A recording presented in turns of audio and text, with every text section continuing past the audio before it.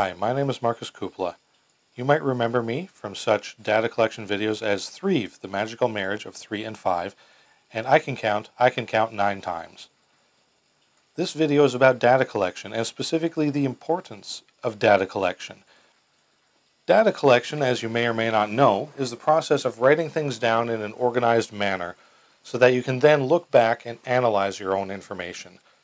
Now, data collection is better if you, the client, are writing it down rather than if I, the therapist, am writing it down. For one, it's harder to argue with your own data. Two, a lot of times data collection is about your own subjective experience of something.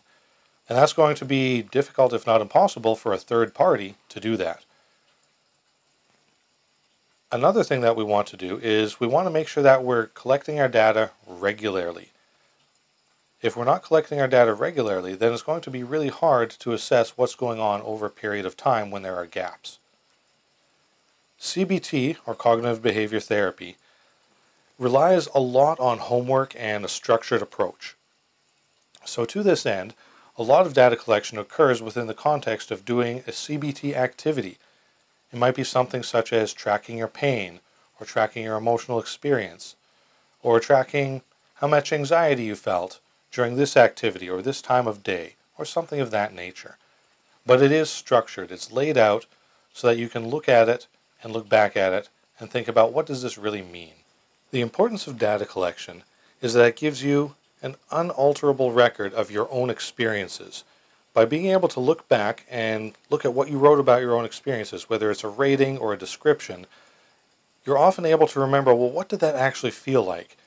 Now, this is very important for noticing relative increases over time.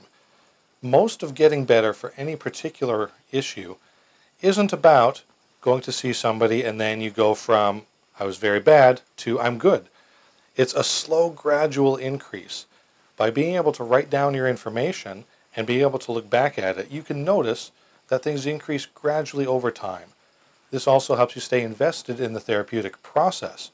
One of the things that can happen is, over time, between one day and the next, or 1 week and the next, we often don't feel better. We think we feel exactly the same as we did yesterday or the day before.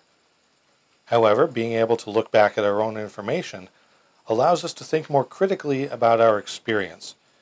And it's much like climbing a mountain. From one step to the next, you might not notice a difference. But when you take many steps over time, again, you might say, wow, I've been climbing this mountain forever. But when you look back and you're able to see, wow, yeah, I have come a long way, that's what data collection does for you. It gives you that long look into the history that you can look at and say, wow, yeah, things have gotten better. So data collection is very useful for noticing improvement. So I'm going to wrap it up there. I'm going to keep it nice and short.